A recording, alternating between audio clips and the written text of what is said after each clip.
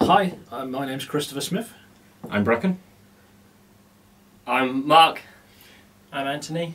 And I'm James, and we're from SoMakeIt, Southampton's Makerspace. With big thanks to Lulzbot, we've actually won a competition to win the Lulzbot's latest printer, the TAZ 3, which we've got in this box, which we're just going to open.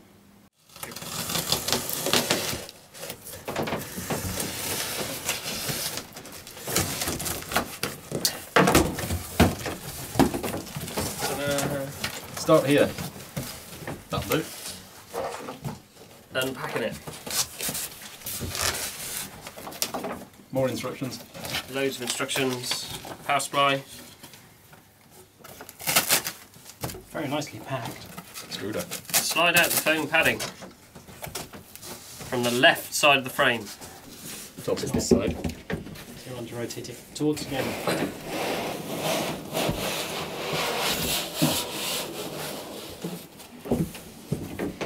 Take that off. Ah, here we go, yeah. It's folded up, now freestyle.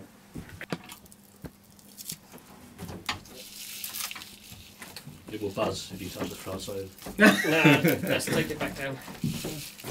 Carefully.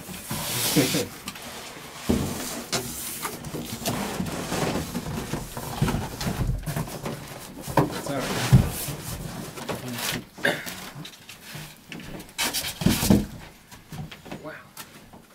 Big old print. Big. So let's remove this and 4 bits of tape, doesn't it, Bracken? It does. I think before that it says remove protected pieces from the frame. It may seem like a silly feature, but I'm quite impressed by the little transport parts actually, just to keep it all quite together in transit. 3D printed, of course. Yep, so it's all in one piece at least. And so we've got the main frame, which is mostly metal. There's quite a few 3D printed parts on it. I think there's laser around cut parts now instead as well, so these bits here look to be laser cut. Yeah, what would you say that is? Polycarbonate? Yeah, I think it is. All the mechanism around the Z drive is still printed. I think there's around 40 3D printed parts on it somewhere. Got real So bearings it's, instead of ball bearings as well. I like that. So actual linear bearings. Yes. Okay. And so this needs assembling, so that's the heat bed, which is a silicon heat bed stuck on the glass. That's again on linear bearings. And then we've got all the other bits, so we've got the extruder. And what sort of hot end is on there? That is the Buddha nozzle, I believe they call it. That's their own design. Cool. And then we've got various power supply components, so that's the DC power supply and the AC power supply. Super, and we've also got traditionally the Lulzbot toolkit, specifically for the printer in the Lulzbot branded bag. A pot, which I'm assuming is acetone safe. We have tweezers, a craft knife, a pointy thing, full set of metric Allen keys, That's good. a ruler with a clip. I use that all the time on mine. You'll have to show me what for in a moment. A metal brush, which I'm assuming is for cleaning out the hobbing. Yep. Yep. In the other side,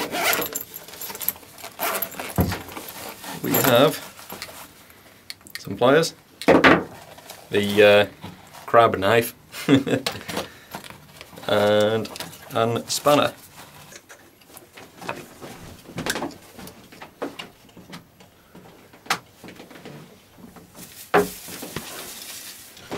Powerful when we need it.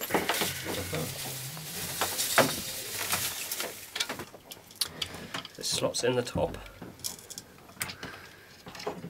So underneath there is a lip and a tongue, if you like, that it fits into. And then the extruder is held on with one screw, which makes it easy to change for another extruder, perhaps a flex extruder or some other design. So using the correct Allen key from the toolkit,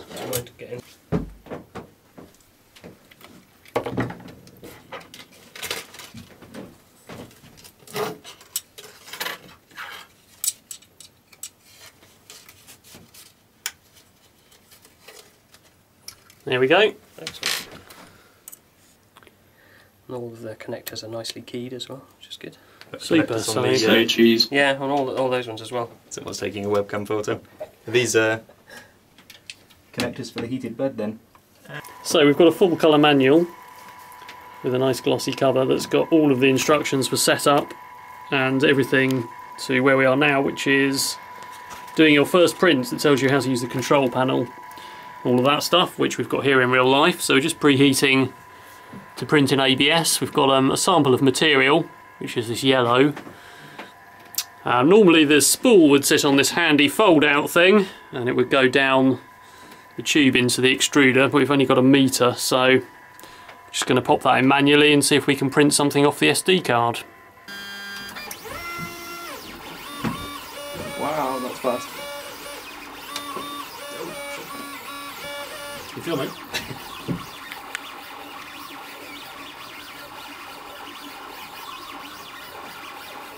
There's an octopus coming out.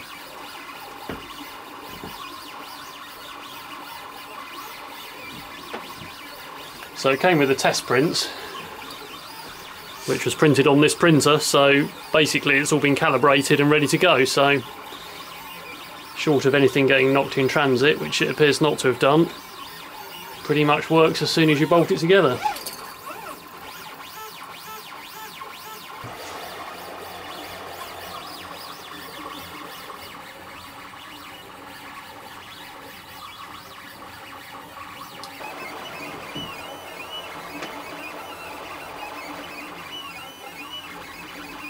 So we've finished printing the Octopus with the provided G-code, and it looks pretty much the same as the test print. It's a nice green filament though. And we're now printing our logo, the SoMakeIt keyring, our favourite little test print. So a few things we like about the printer. I'm going to go with, I like that the glass is actually mounted onto the bed, which means that as it heats and cools it can't affect the level at all.